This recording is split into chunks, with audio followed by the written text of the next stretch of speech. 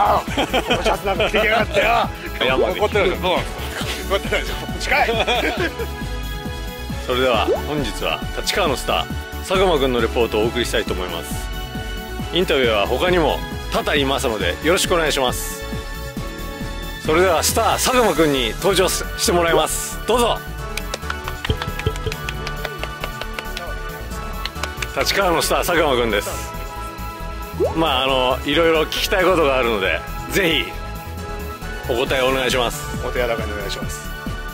佐久間くんはバンクと街道と言ってるんですけど、その他にいろいろウエイトトレーニングなどをやってるそうなんですけど、それをファンの方に分かりやすくお願いします。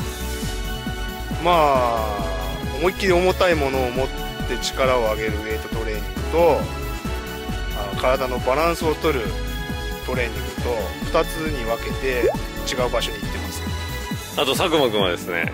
かなりコンディショニングとかにも気を使ってるんで、いろいろマッサージとか整体とか行ってると思うんですけど、その辺についてどうですか。マッサージね、マッサージ行ってますよ。はい、整体も行ってます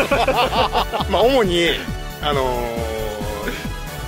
この立川地区の選手の OB である原田太郎さんの治療院に行って治療してもらってます。はい、ここでザクッとバッサリやってもらう山崎君にレポーターチェンジします。今ご紹介に預かりました山崎です。いつも佐久間さんのブログでスイーツなんちゃら親父といつも言ってるんですけど、本当に味覚が確かなのか自信あるんですか。お前よりあると思うよということですはい、今練習に遅れてきた藤光健一さんが佐久間さんの質問を一生懸命考えてます。佐久間さんとは高校時代からの付き合いですごい長いんですけど、いつも練習に対する取り組みがすごい一生懸命やってるなと思います。なんでフレームの色は黄色なんですか。それね、何年前かな、もう5年ぐらい前にテレビ番組見てたら、昭和43年生まれの人のラッキーカラーは黄色、黄色を使えばあなたも金運がアップって聞いたから、ただ安易に黄色にしました。それだけです。了解です佐久間君唯一の弟子女子競輪のルルちゃんのことについてちょっと聞きたいんですけど、ルルちゃんどうですか。どうですか。真面目で素直でいいんじゃないですか。ちょっと天然なんでそうちょっと直してくれれば。はい、ルルちゃんに期待することは何かありますか。いや自転車乗り始めで力がぐんぐんついてきてると思うんで、期待することはいっぱいあるんで、怪我しないで頑張ってくれればみたいな感じで。弟子のルルちゃんに来てもらいました。師匠の佐久間君についてどうですか。厳しいけど優しいので佐久間君に何か言いたいことありますか。土曜日だけアイス2個食べてもいいですか。もっとタイムが出たらいい。どうもこんにちは、元競輪選手の富山です。先ほど真下さんがいきなり師匠の前でインタビューされて緊張して何も答えられなかったので、再度ちょっとインタビューしてみたいと思います。ガールズ競輪1期生、真下ルークさんが今夏休みということで地元立川に、帰ってきて一生懸命練習しているところです。じゃあちょっと聞いてみましょう。真下さん、どうですか。11月に自転車乗り始めて、で今まで半年間しかまだ乗ってないんだけど、多分成長してると思うんだけど、その気持ちっていうのをちょっとまとめて。はい、最初は自分も自転車の経験が浅かったんで、とにかく自転車に慣れようと思って乗って試験を受けたんですけど、合格して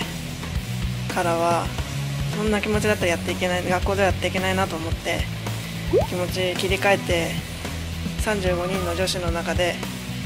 自分のレベルというのが分かってきたので、上に追いついて追い越すような気持ちで今はやってます。で今師匠が練習するってわめてるけど、佐久間師匠はどういう師匠ですか。そうですね、練習面ではもちろん厳しいんですけど、普通のそういう話してたりする面では面白いし優しいんで、自分は本当にいい師匠を持って恵まれてるなと思ってます。佐久間はこの地元立川でも若手とかにすごい信頼感があって立川記念も取ってるし、もう素晴らしい師匠なんで、もう師匠に少しでも追いついて立川に増茂るるこありっていうような競輪選手になってほしいともらいます、はい、私はそう思ってます、はい、頑張ってください。頑張ります、はいそうですね、佐久間さんの中で一番知りたいのは、佐久間さんのこだわり、この競輪に対する、レースに対するこだわり、一言何かありますか？こだわり、一生懸命ですかね。セッティングとか体の手入れとかは本当人任せなんで、セッティングはやっぱ長正直さんと山崎のを見てもらったりしたりして人任せで、体の手入れも全部バランスも人任せでお願いしちゃってるので、自分の考えていることはもうレースに対して練習のことしか考えてないので、そこだけを集中して真面目にやってるつもりでいますけどね。普段よく喋ってるんで特に聞きたいこともなかったんですけど、ファンの皆さんのために頑張りました。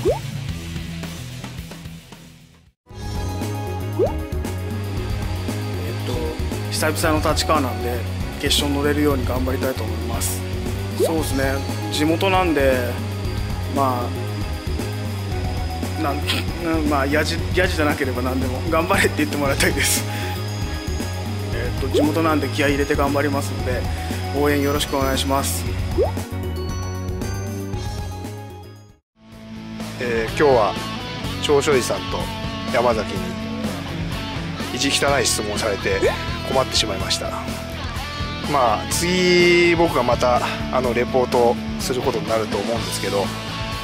素直な気持ちでレポートしたいと思います。次に予定しているのは、僕から紹介するのは、先日函館競輪で11年ぶりに優勝した志村雄二70期、僕の練習仲間でもあるんですけどにレポートしたいと思います。お楽しみにしてください。